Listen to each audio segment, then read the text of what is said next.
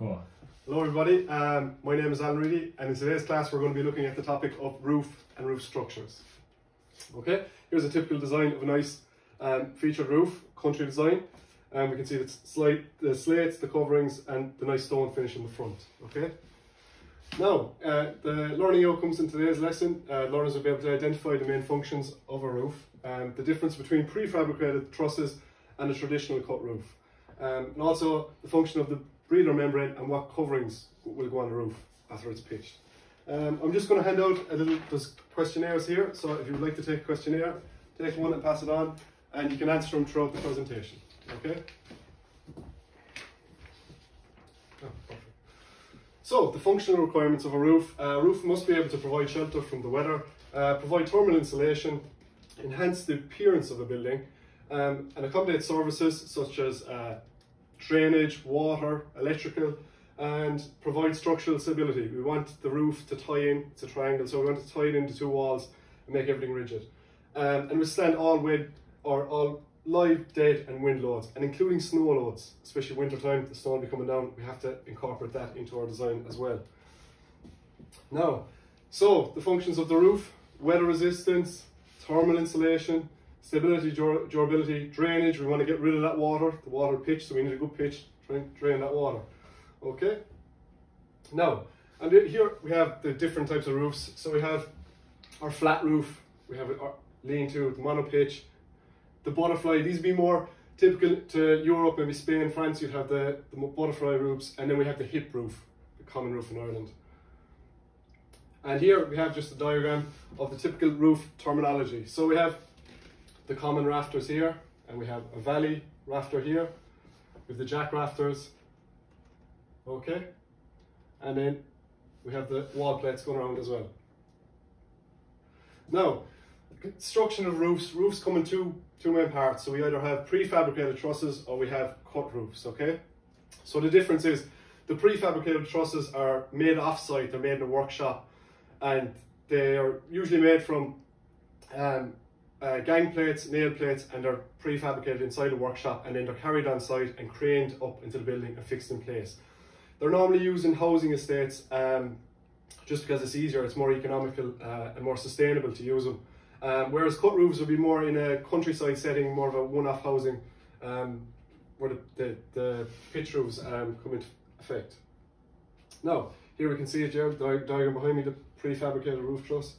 As you can see, all the bracing, everything is triangulated. That's what we want to see. The strength is in a triangle, so that's just a typical example there. And yeah, if you can see that now, it's not great. You can see the gang plates, the nail plates, and all the joints. Okay. Now, as I said earlier, constructed in factories and assembled off-site, trusses are built jointed and tooted, galvanized steel plates stop it from rusting. Any moisture prevents that.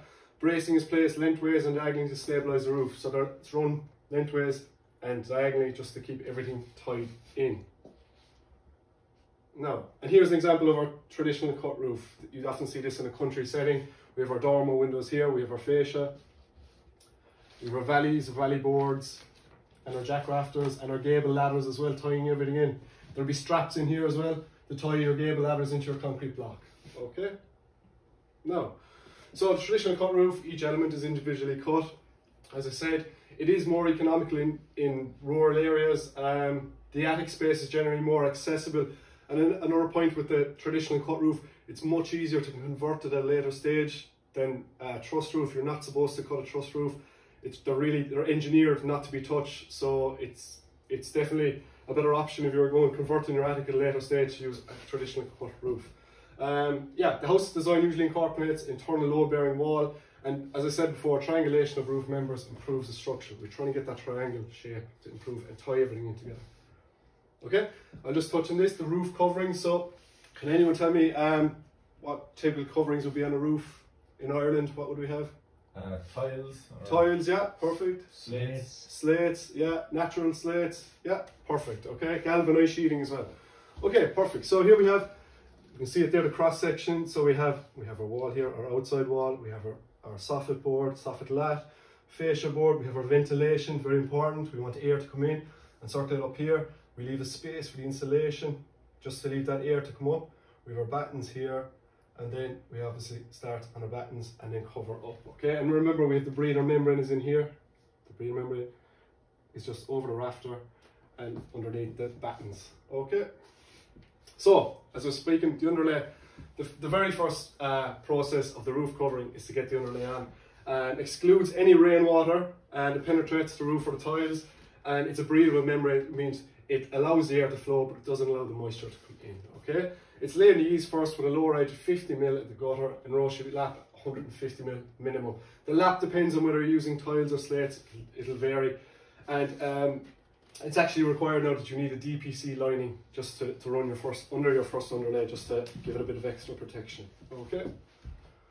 Now, and here's another cross section here. We can see our wall plate here, and we have our gable rafter, and you know there's a nice fillet piece here. This is very important to stop the water. If any water comes in, it'll run down here along your membrane. It stops the ponding, so your fillet piece will direct that water off. We want to get that water off as soon as possible. Okay, so I brought a little model in here today just to show you the principle of the actual roofing design. So here we have, I'll show you the cross section here. So here we have, there's our rafter, okay, and here we have our battens, 2, 3, 4, okay. There's our fillet piece, okay. So your underlay will go here on top of the fillet piece, and down here then into your gutter, okay. And there we have the slates, okay. So there's 3 holes in the slates. We have one, there's one under there for the 2 tacks, and we have a cramp pin here. The cramp pin is copper and it's pushed down and eventually oxidizes. You don't even see it afterwards, okay? It's usually made of copper, so it will oxidize. Now, so that's there's a lap here. This is very important of this part, because there's a minimum requirement for the slates to overlap. So the minimum requirement from here, okay, from this point to the next point is 100 millimeters. We need 100 millimeters of an overlap, and that's to stop the water from coming back in, right, from here. So we want to get that water off the roof as fast as possible. Now, the only time it will change is if your pitch of your roof isn't steep enough. So if we have a lower pitch, something like a lean-to roof maybe, then it's recommended that you increase the lap from 100 mil to 125 mil, even more, 150 in places, okay? Depending on the roof, okay? Now, okay, I'll just put that aside. Does anyone have any questions? No? Okay, that's perfect. Right, now we talked about roof coverings. So the tiles and slates can be placed into one of 4 categories: clay and concrete tiles, fibre cement slate, concrete slates, and natural slates. Okay. Here we have just an example of plain concrete tiles, fibre cement slates, and concrete tiles. You recognise them from home, yeah? Mm-hmm. Yeah. Installation, okay, so as I said, they're installed in courses, rows from the eaves. You start at the bottom and work up, and secured using nails through the holes provided, 2 pins and a cramp pin. Normally it's every second course. Now, every second course only applies to tiles because of their weight, so you just nail every second course. Slates have to be nailed every course. And as I said, the head lap, minimum of 100 millimeters, can be up to 150 depending on the pitch, okay. Ridge tile is a tile, it's put on the ridge basically just as a capping to cover it. It's usually bedded in and a half round, and it's dyed mortar, bedded in with mortar, and then it's pointed in with dyed mortar just to blend in with the rest of the roof, okay. And here we have it here on the hip. So there's your ridge cap on your hip, and there it is on the main roof, okay. And here we have our valley. So this valley, we have our valley board under it, and then we have runs of lead, and then it's tiled in here. Okay, so we tile it in here, and there's a minimum of 100 mil left, and it should be done nice. And then it's pointed afterwards with mortar, okay? Stop any water from coming back in. And here we have it finished. Nice and neat. As I said, that's just cut there now, that will have to be pointed afterwards. And it's always a good idea to turn up your lid, just in case you get heavy rain, and turn it up that way, okay? Now, roof ventilation, very important, very topical at the moment. So it's important, we want to vent our roof, we want to stop from mold and from dry rot especially. So ventilation removes water vapor, prevents condensation, okay? And here we have it's a cold surface meeting a warm surface, and that develops condensation, okay? Now, here's another sketch through. That's basically what I showed you earlier, just the model. And we can just see our roof vent. So we have the vent here on our soffit board. Air comes up, insulation is pushed back, and we want to get a nice flow, okay? Into your attic space, in between your battens, okay?